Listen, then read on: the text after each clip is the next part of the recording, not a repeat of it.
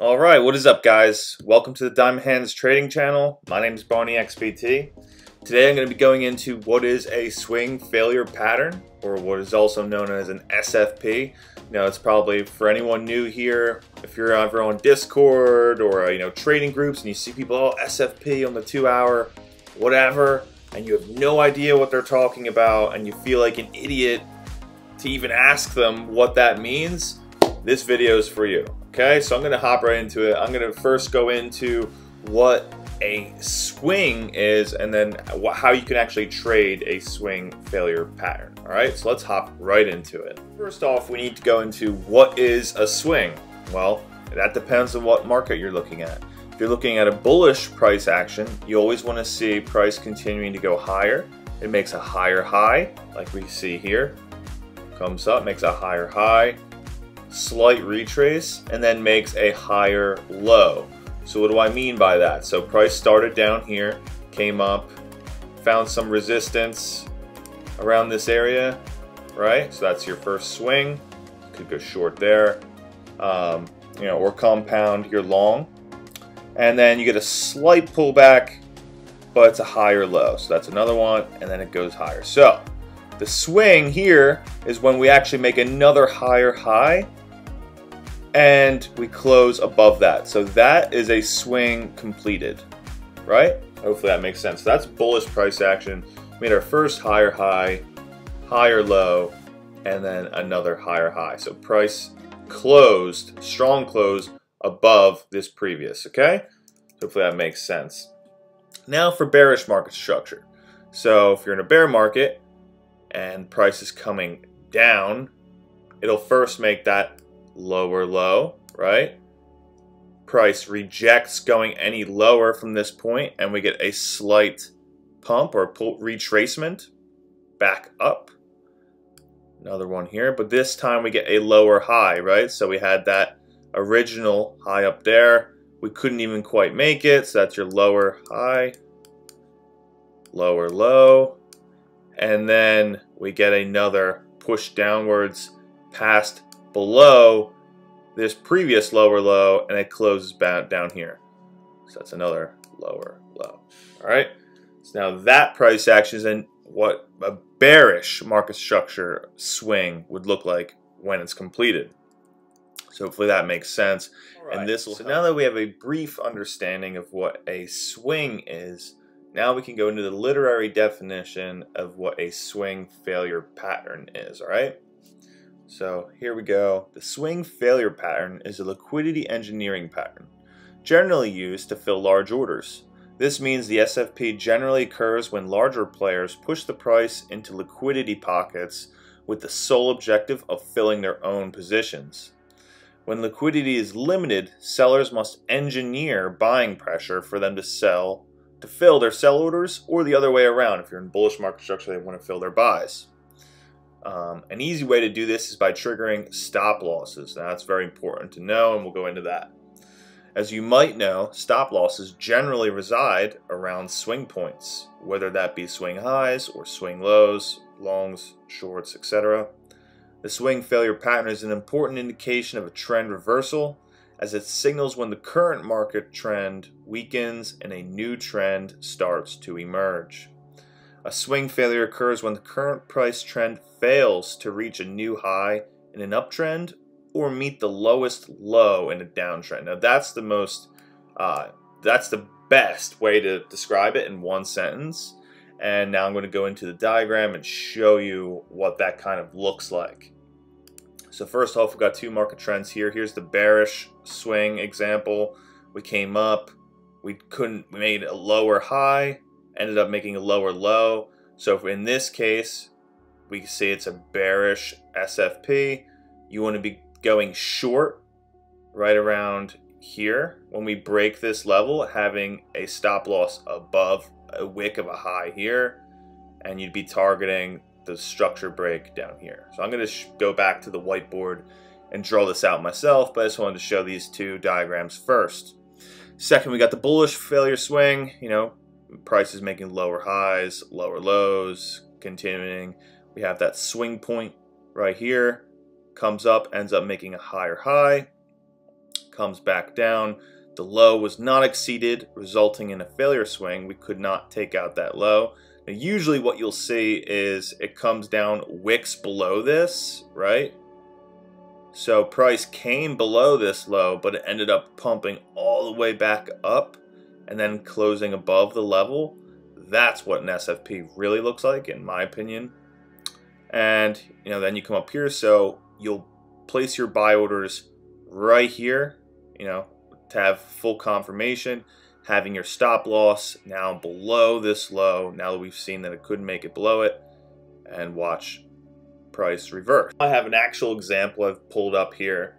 This is Bitcoin, looking at the 4-hour. This is an old chart, but it shows the bearish SFP. I want to show you how we set that, right? So let's say when you were right around here, guys wanted to start going short in this area. They were calling to take out this low, right? So they were going to put their stop losses above this wick, right? So that's where their stop loss liquidity is. So it pumps, dumps all the way down there, right? Comes all the way back up. Maybe they did not take profit.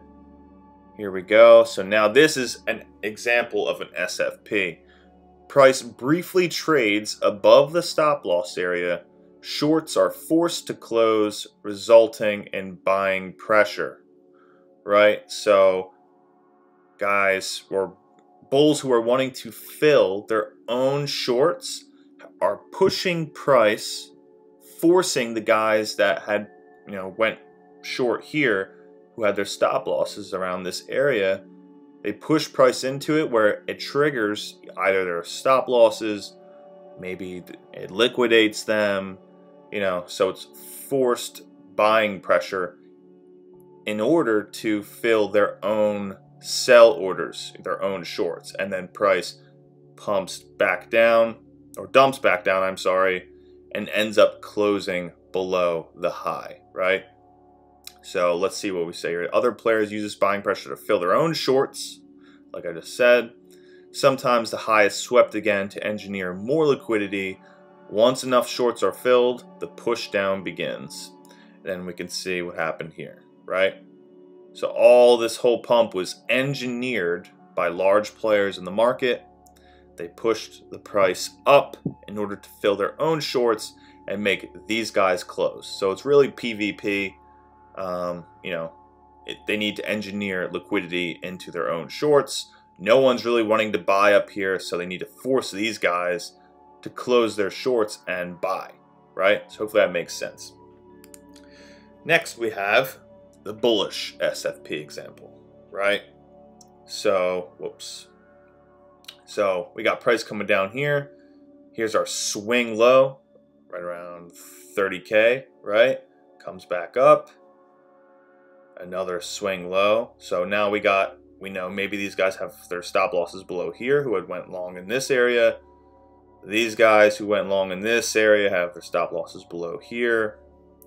And, that's just an obvious place where many longs will likely have their stop losses in place. So it is really just a mind game. So if you were to go long, the most normal thing you would think to do would be to place your stop loss below the previous wick. Because if it did go below there, then that would be a break in market structure, and your bullish thesis to be long in the first place would be invalidated, right? So that's why these SFPs happen. They are forced to make you think that price is going to go below and it'll trigger stop loss, or if you're over leveraged, it'll just liquidate you. So it's, again, like I said, it's PvP. In order for them to fill their own longs, they're going to make you close yours first. And then they'll fill theirs lower when you're, market selling below this low, right? Okay, so that's our first swing low. Another one here, so price came down. We had equal lows right around this 31K area, and price immediately pumped back up and then continued up here. Took out this market structure, right? This bearish market structure when it closed above this high, if that makes sense, right? So now here is the big one, okay? So this is what's known as a bullish swing failure pattern. Price briefly trades below the stop loss area. Longs are forced to close, resulting in selling pressure. Other players use this buying pressure to fill their own longs. Once enough longs are filled, the push-up begins. So it's the same thing as the bearish example I just had. So here we have price wicked down below this first swing low, second, or I'm sorry, I did that backwards. So third, second, and even the first. So we dumped all the way through here. All of these guys who have been long, however long this took to play out, probably had their stop losses below here, right? So they all get knocked out of their positions. The guys who were wanting to buy lower have now filled it. The ones who were forcing the selling pressure in the first place in order to make these guys close their longs, and then you see it pump all the way back up. Right, so now that we understand what a bearish and a bullish swing failure pattern is, like this is right here signifies the trend reversal, right? And then this continues higher. Okay, so now we're going to go into some primary examples and how to actually trade an SFP. I'm just going to briefly go over the cycle of an SFP. First, the high or the low is set. It's clearly visible. That's where the stop losses are going to be. That we know, whether we're looking at for shorts, the swing high, or if we're looking for longs with the swing low. Price trades above or below that base level or that swing high or swing low for a brief period of time. This is for a stop loss hunt. And that brings us to number 3. Stop losses are triggered. That's when large players in the market are trying to fill their own orders. So when they push, if we're looking for longs, they push price below that previous swing low in order to trigger those stop losses, which results in an intense selling pressure, for a bullish example. And then they'll have their own buy orders back below here. And then once enough longs or shorts are filled, price moves back above or below the marked level. That's the swing failure pattern, right? So we're just going to go back to the diagram for just a moment. I'm going to go over what it would look like for a bullish SFP and a bearish, right? So again, we got the bullish market structure. We're making higher highs and higher lows, right? Our swing points. This one where it was completed, ended up making a higher high and closed above there. So when I say close, I'm talking about the candlestick. We're usually looking at a higher time frame. Let's just say we're looking at the 4-hour chart, right? So the 4-hour closed above this level, and it was, confirmed as a swing point.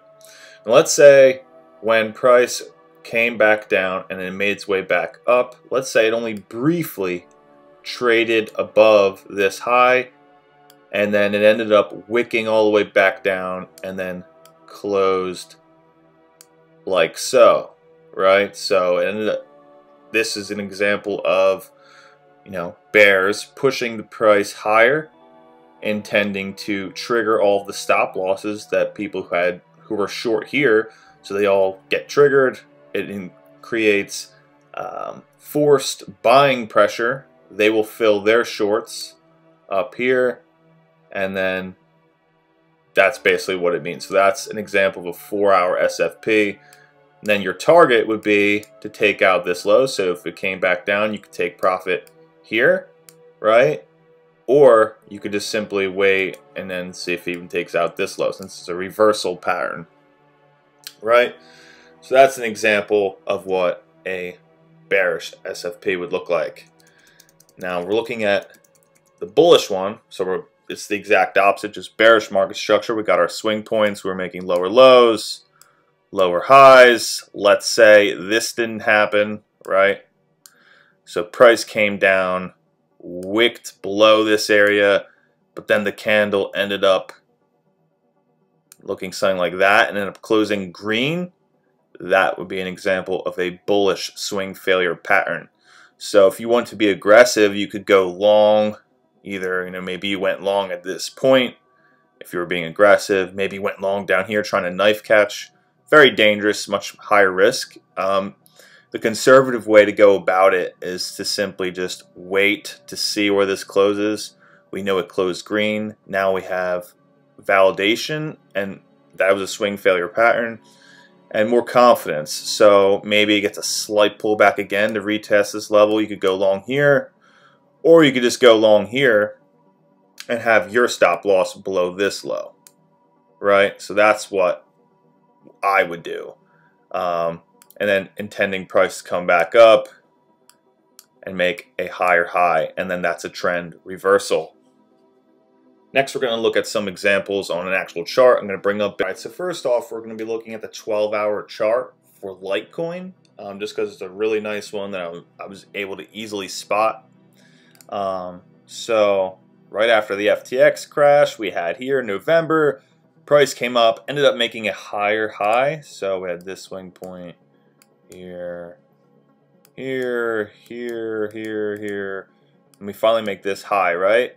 So then price comes back down. This is technically considered an SFP if you look at this. So it went below, it ended up closing here, but then that next one did the same thing, ended up closing above, and then here on Tuesday, November 29th, came back down just to retest it, ended up pumping green, right? So that one wasn't as clear. The clearest one I see is this high. So we had that really strong candle from $77, taking out this previous high around $83.35, and price briefly traded above, ended up closing below. Now it does not matter how low it closes below the high. It could be literally just on it, as this example is, or it could be down here, it could be going red. It does not matter. It just, the fact is that it ended up closing below that previous high is what makes it a swing failure pattern indicator. So then that next one comes up, also rejects, so that's forced buying pressure, triggering the stop losses for those who were short, maybe in this area. I'm going to put my stop here. That's where, this is the liquidity level, if that makes sense, right? All of the major players in the market, the guys, they're wanting to fill their own shorts, but they don't want to fill it here. They're going to create liquidity by making you close your shorts, right? They're going to pump the price, make you close yours while they're actually filling their own, and then price continues to push down, right? So hopefully that makes sense. They pushed price and liquidity level, filled their own shorts, made you close yours, and then price goes down. Okay, so how would you trade this? I'm going to go over what you need to do in a slide in a moment. Let's just go for this example. If you wanted to be aggressive, you could literally just go short at the high. Once you saw this wicking back down again, you could go short right there, and then maybe put your stop loss right above it. 2% is not that bad. Then for a target, I'll be looking for either this low again, which is this previous high, or if you wanted to be, aggressive, you could have had your target here, right? Which ended up playing perfectly. This would be your target 1. This would be your target 2 for take profit, and then close trade. And as you can see, you had these 3 here. This is another example of an SFP. If you look at this, so price came down, ended up making that lower low from that previous market structure, right? But let's bring up array. We printed this low here. Price came down, reacted again, pumped all the way back up above this previous level, and then finally this one on Monday, December 19th. You can see price briefly traded below the low. This is a stop loss hunt. They were filling their own longs by triggering the stop losses of those who had been long before them, and then ended up closing above this level again, the $63 level. And then price continued to go up. So that's the cycle, right? So let me just get rid of that stuff there. Let's say we wanted to go long in this area. I want to go long here, right? If I went long immediately around this candle, I could have probably taken profit. It's still pumped about 4%, but you know, your target would want to be at least this high here, in my opinion, you know, right? Which it eventually did make, but they wanted to trigger stop losses first. So they want, you know, it's not easy to hold these positions unless you have a wide stop loss in this case. So you could have went off of this low, which could have easily been taken out as well. Place your stop loss right below there. So it's very difficult to just do it in the beginning. There was no real swing failure pattern yet if you went long there. So we simply waited, you know, we had patience. I wanted confirmation, more confidence in the trade before I took it. So once we saw this, okay, now these are two equal lows. Price came down to 61.59 twice and reacted strongly there.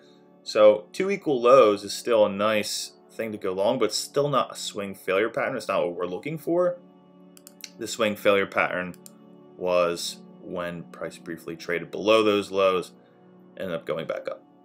Okay, so now you have confirmation to go long. You can go long here, have your stop loss below there, right? And then you can trigger, I would trigger these highs or here, which it came right back up to, briefly traded above. So there's constantly SFPs. This current 12-hour also came up and is still treating the $71 level as resistance. And as you can see, it's come back down. This doesn't close for another 4.5 hours, but it's looking like it's not going to close above that level, right? So let's say this next candle comes up, wicks above. That's a terrible straight line. Let's use the path. That'd be better, right? So let's say this next one comes up, takes out that high, right? And then ends up actually closing below. Then that would be a swing failure pattern again. And then we would want to take a short at the very least to take out these lows, right? So I would go short, you know, it does something like that, lower high, and then boom, take profit in this area here, or hold it longer. Maybe it takes out this 59 area. I don't think so, because I think Litecoin's still a good coin, but that's just an example. Let's see, I'm gonna look at Bitcoin as well. Yeah, great example for Bitcoin here as well, right? So you can see this high here. For anyone who's short in this area, maybe, you know, they have their stop losses. Where are they most likely to have their stop losses? They're going to have it above the previous high if they're short, right? So bulls make this little trend. We're going up, right? Keep re-tapping it and then pumping until we finally make that push. Pushes above the 18.1K level and then ends up, that's a disaster of a 12-hour close, right? So it came all the way up here, 18,387. All these forced liquidations, guys who were short are being forced to buy while, you know, major players are filling their shorts in this level, and then end up closing at 17,800, which is roughly 3% lower. And price never went back up to even retest this 18.1 again. So if you'd went short above here and noticed it in the beginning, once it started to wick down and boom, you could just went short here. Had your stop loss above the wick that was just created. And then for your target, you could have taken these previous highs if you're conservative, or if you just wanted to hold it here, or even these ones down here, right? Either way, that's a risk-reward ratio 7.13. Price came down from that level 10%. at the lows. If you look at it currently, 8.5%. Right? So that's how we trade SFPs. Obviously, for, you know, high time frame, or we're looking at 12-hour charts, that's going to be much more reliable, as opposed to, you know, that's a trade you can hold for a while because, you know, you're not using high leverage, because it's a trade you intend to hold for days, maybe even a week, you know, because that was December 14th. That was about 2 weeks ago, right? So you can't have high leverage and expect to hold a trade for 2 weeks unless you're extremely lucky. So always base, you know, your leverage and your risk parameters around the time frame that you're choosing. If we're looking at something like the 1 hour, let's see if we can find one for the 1 hour. Yeah, so it's kind of like the same thing as you can see here. Let's see. I don't really see any right off the bat, but you guys kind of get the picture. Next, I'm going to go into the slides on what the principles are that we need to understand in order to trade an SFP. I did look after that clip, and I did see an example for Ethereum on low time frames. So now we're looking at the 1 hour chart. As you can see, you know, we had a strong downtrend, lower highs, lower lows. Came up here. We printed this high around 1205. Came back down. Then you see here, price took out this low briefly, ended up closing all the way up at 1188, and then made its way back up. So this was, you know, again, intense selling pressure, forcing these guys to, maybe they had their stop losses here or here. They triggered them all, filled their own longs, pushed price back up, right? And now we have another one that happened only a few hours ago. Here, price pushed above those highs, making all shorts that were open, you know, trigger their stop losses. It even came up to here, to this high, and that's at 1207, right? And all they did was fill their shorts. Price came back down. Next hourly pumped up, closed red, and there you go, right? So that's another example. I think I saw one for looks on 12 hour. This is one that I'm actually currently trading. Yeah. So let me just delete these things here. This was kind of my plan. I don't like the look of this candle currently, just because, you know, it's wicking up, coming all the way back down, but that's why my plan is I think it's going to come back below my entry. I'm going to probably take some profit here, but not close out the entire position. Just be patient. Wait to see if price comes back down to this 13.8 level. And if we get a nice reaction and come back above, then that would be my confirmation to actually target these highs. And I'd be more confident in holding the position for a longer period of time if that were to happen. But the SFP I'm looking at is right here. So, okay, we see this low that was printed, right, on December 22nd, around 13.8 cents. Price came up, ended up making a lower high again, comes back down, and then briefly trades below the 13.88 level, ends up pumping all the way back up, and even closing above this low as well, right? So that was your example of your SFP.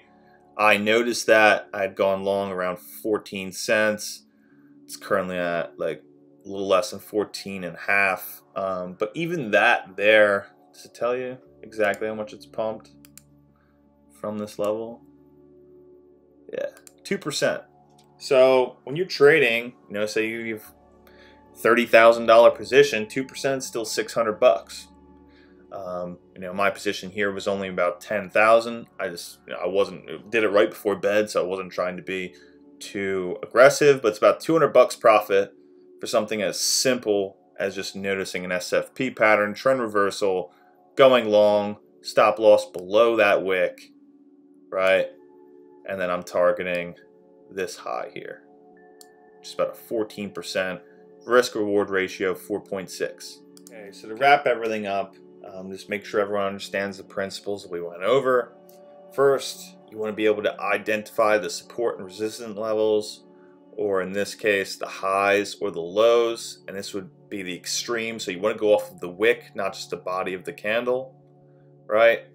2, we want to identify where stop losses will be triggered, usually above or below those swing highs or swing lows.